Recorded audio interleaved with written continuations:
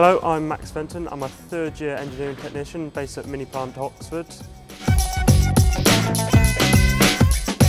Day-to-day basis, at the moment I'm based in the chassis department. So basically we take cars, analyse them, anything from suspension to the drivetrain to the engine to the brake pads and discs, kind of stuff like that, making sure that they work properly and all the cars that are getting built on the line come off as good as they can.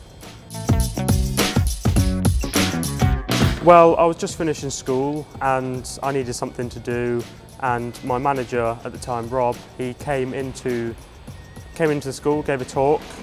I thought it would be a very good opportunity to apply here, so I thought, why not? I wasn't 100% sure what I wanted to do, so I thought I'd apply just to see if I could have a chance. Luckily I did.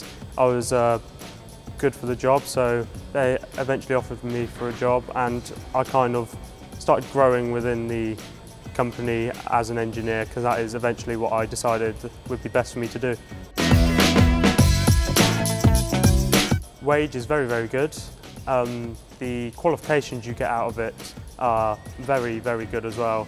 And as well as that, you get on a pension scheme and a car scheme as well. So you get a company car, which is very nice.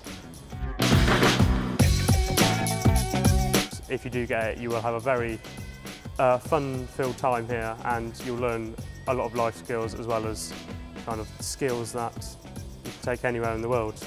So it's a very, very good apprenticeship, and you definitely should apply.